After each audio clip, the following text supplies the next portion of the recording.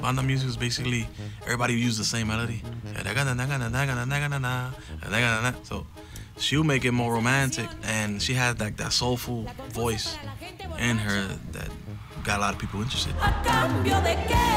Banda is a macho music. You know, these men are talking about their regular life, what they do in the streets, and you know. And then she turns it into love music. It's almost like a hip hop for them, you know, that's their hip hop. But then you got Jenni Rivera, you know, she's talking about her feelings and everything. She's making it her way, so she's making like women strong at the same time. So definitely Jenni did a lot for the banda.